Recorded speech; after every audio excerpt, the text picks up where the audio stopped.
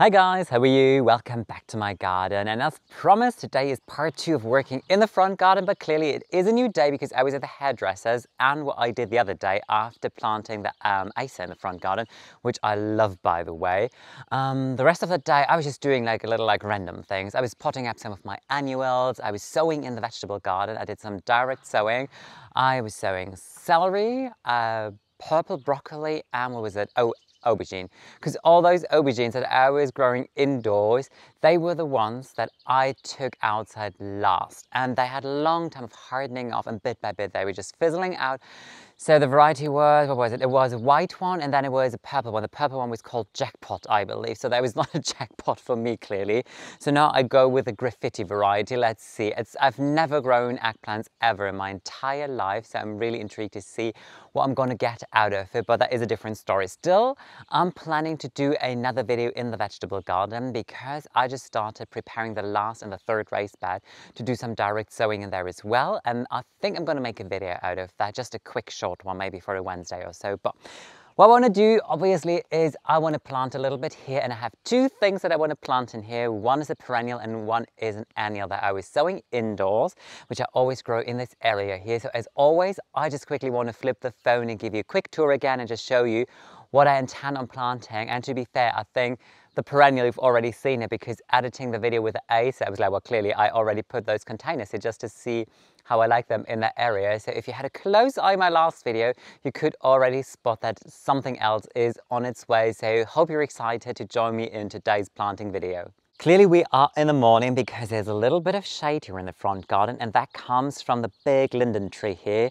The entire road is planted up with those, and they looked super nice a couple of years ago, but then bit by bit they start fizzling out, and a couple of years ago the city decided to cut back a lot of the branches. It kind of bounced back and it looks nice now, and I hope it's going to pull through this year, because last year and the previous year, I would say about July time, it looked miserable. So I'm really hoping that it will be a nice mild year, some more moisture eventually, so that the trees are definitely going to pull through. But Acer looks fantastic. I really love it, especially, as I said before, with the combination of the beautiful epimedium in the front of the border here. And then as I continue walking, you already saw two of the containers standing here. So I'm just going to give you a closer look at them because there is a label. So you can also take a screenshot if you wanted to. Where is it? Here. So this is Kniphofia Ice Queen. I'm so excited about them. I had an eye on them for quite a good long time already, but they were sold out for 2 years, and now finally I got my hands on 6 of them.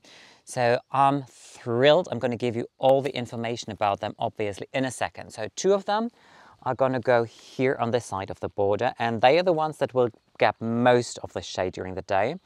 Then I have 2 more just behind the beautiful drift of tulips, Nepeta and Calamagrostis grass. This is Carl Förster, great variety. And then some Hackney Chloe that just comes back.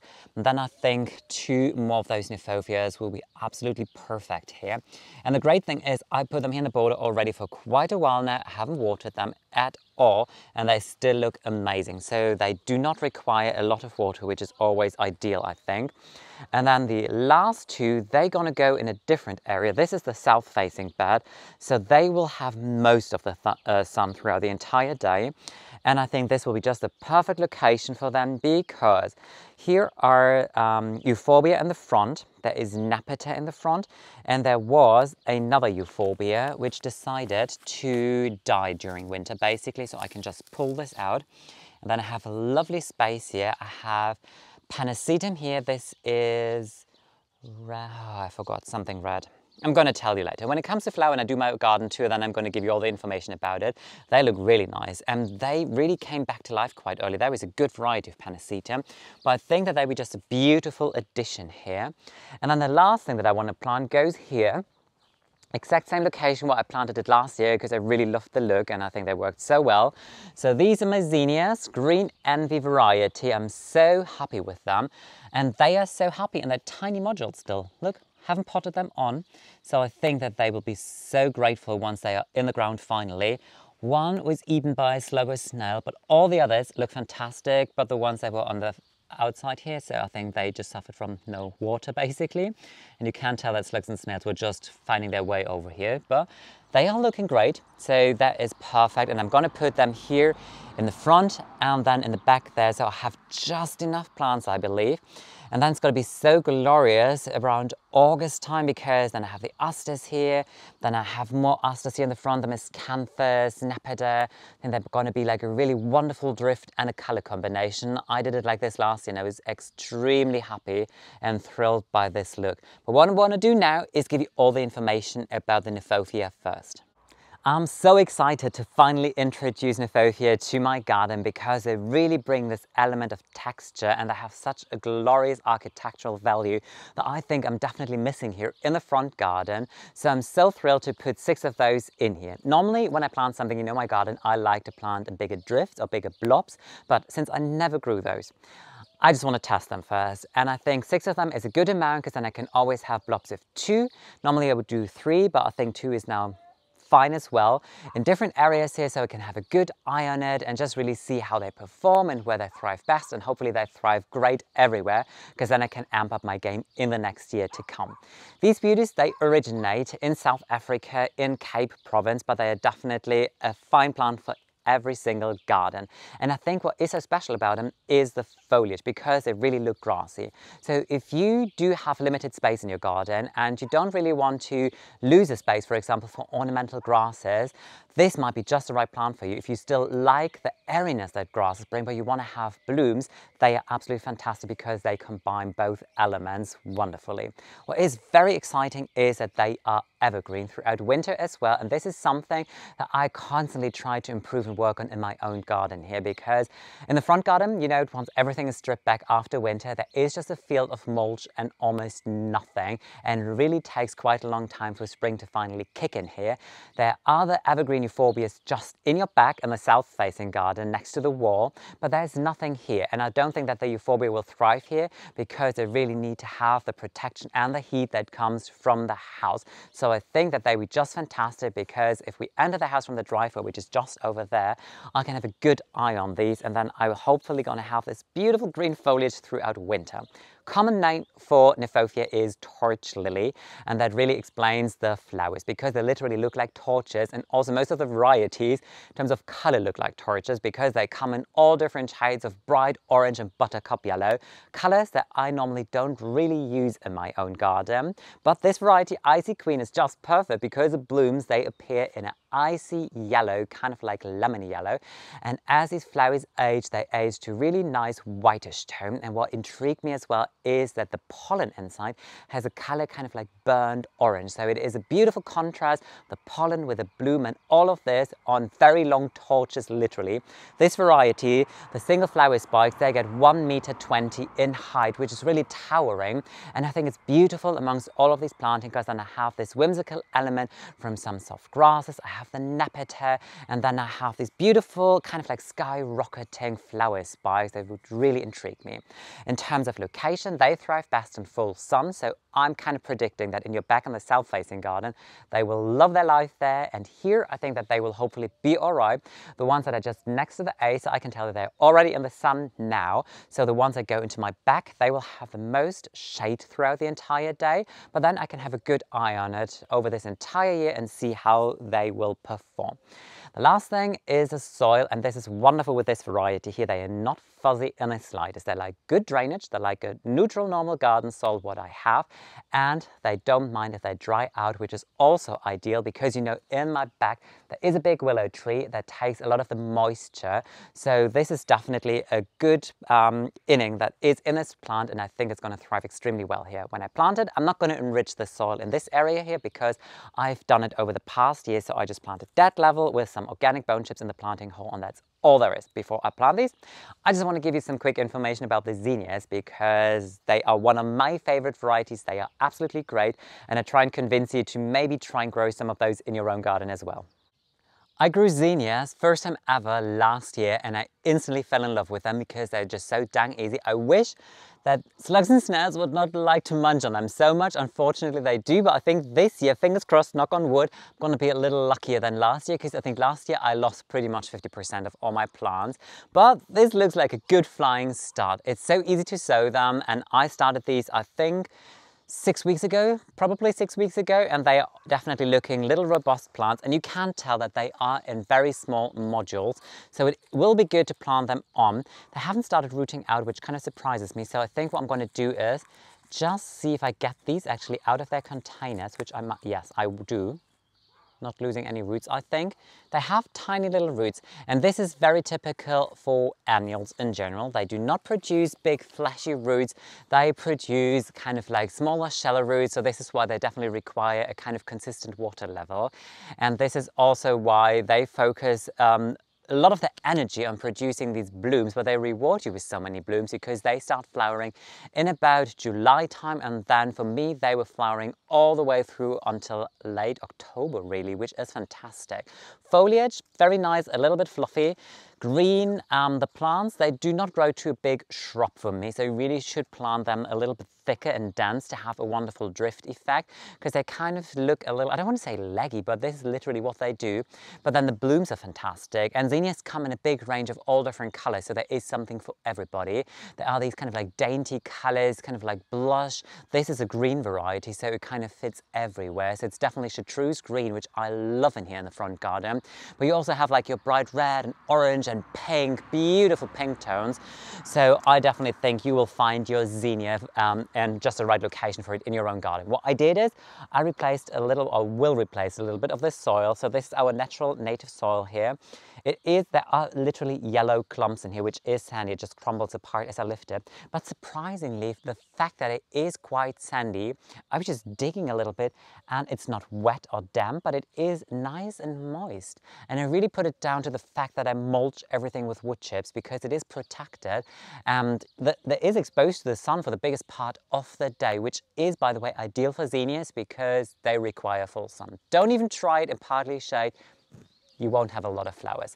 So what I will do now is I will come in with a little bit of good fresh garden soil, some organic bone chips, and by some I definitely mean a little more now, because I really want to give all the goodness to the plants that I can. And then all I do is I always dig it under, and I hit a stone, I think, or something, I'm not sure. By the way, yeah. Well, this is even concrete. Okay, that goes out. If you have stones in your garden, a lot of people always say, like, oh, remove the stones. Small pebbles are not a bad thing in general. Oh, here you can tell it's literally yellow here. So it's always good for me to come in with some good fresh soil to keep those plants happy and going. So this looks fairly nice and good now.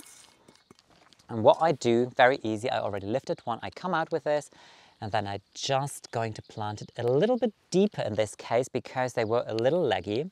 And what I would do as well is to pinch them. But because last year, this is exactly what I did. And I think I did it a little too early on some of those plants, because I pinched them and then they tried to branch out, but then slugs and snails came in and they were just starting to munch their way from the bottom, and then there was nothing left.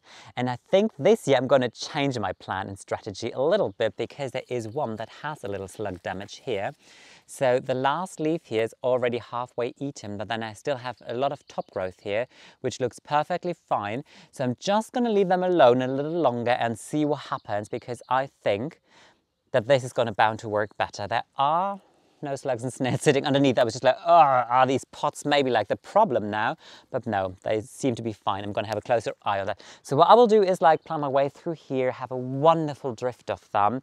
And later on in the year, I think I still have a photo that I can just pop them in eventually.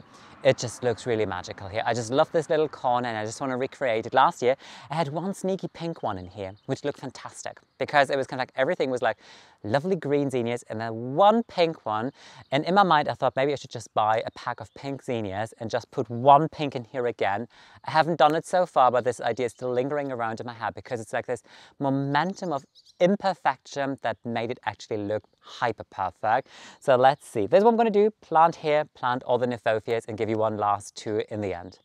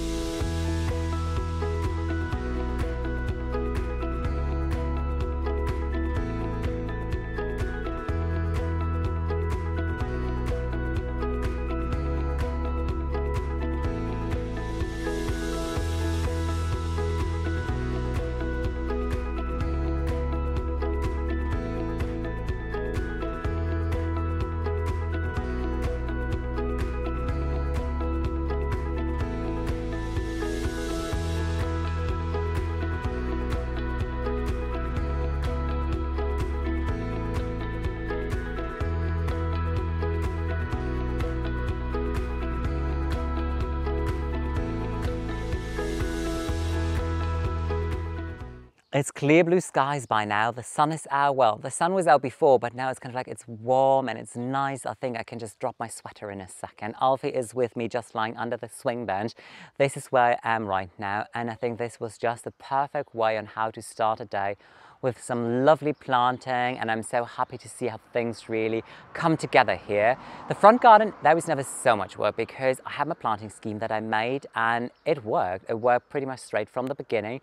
So I was just tweaking here and there and just a little bit, and I think the Kniphofia would be just a wonderful addition because I was missing this element of architecture and they will bring that. There's one more thing that I was missing. I'm pretty sure I haven't told you when the Kniphofia comes to bloom. That is going to happen between July and September, which is wonderful because then I have something here in late summer going all the way into autumn, and then they will flower the same time as my asters will, because I have big drifts of aster in here flowering in a wonderful tone of violet, and I think this violet in combination with the lemon yellow of the Kniphofia will be just wonderful. One last thing, I will give you the links for both of the plants. The links, if you want to buy the Kniphofia, I'm going to give you the link to the nursery, and also if you want to buy the seeds for the Green Envy, Zinnia Green Envy, this is how you say it, because I know that there is Zinnia Envy, but this is Green Envy. I'm not sure if there really is a difference. I think there is. This one is going to grow 80 centimeters in height. I loved it last year, so just in case, both links are just down below the video. What I want to do now is give you one last look at everything, and I think I'm going to do it from here, from the swing bench, because the vista from here is really beautiful into the garden now. Alfie enjoys the view into the garden as well, just sitting underneath the swing bench, and this is the view that she and I were both enjoying right now. Isn't that just really beautiful? I still love the ace. I think that was a wonderful addition. All these shades of like yellow and chartreuse, all these blooms and textures, just loving it. The euphorbia, this massive one against the house wall, is just great. But let me just quickly show you how the Kniphofia are looking in here. So there are Kniphofia obviously in here. Then I have more Kniphofia, well, just hiding behind the bearded iris. So I've got two Kniphofia there. They were so nice with the Acer, I believe. And then more euphorbia here next to the Robinia. Here I really came in and improved the soil because this is a patch of the garden where the soil is hyper sandy. There is sandy and then there is next level sandy, and this is next level sandy. So I came in with a lot of fresh, good soil, some organic bone chips, dug it all under, and I think they'd be very happy in here. Tonight I'm going to do a big round of watering, so I will water everything in thoroughly. I've already watered very quickly the zinnias though because they were dry. They were just like dusty dry almost. So I thought, okay, there is no time but the presents to do it. Big drift here in the front, and then you kind of just like have a second drift here as a second layer just behind the beautiful cedar. I think they're going to look so beautiful. What I need to do though is do my rounds in the evening and in the morning and have an eye on them if any slugs or snails are going to try to attack these. That is it for today's video. I hope you had fun with that. I always have fun sharing this garden moments with you. And I also want to say thank you for watching today's video. I think this is something I don't say nearly often enough, and I should really do every single video because I am really thankful for everybody who watches the video. And if you can take something out of it, and if you join me on my journey through the garden and what I do in here and how I try to work in here and improve the garden and just make it a lovelier space. What I'm going to do now is I think I'm going to start the season of iced coffee because it really feels lovely and warm, and I think it's just the perfect opportunity to have iced coffee at my swing bench. I'm going to do it that what we call the American way of iced coffee, because that in America you put ice cubes in there. Well, if you order an iced coffee in Germany, you're still going to get a scoop of vanilla ice cream in your iced coffee, and I think that is maybe a little bit too heavy having such a dessert even before I had lunch. So this is what I'm going to do.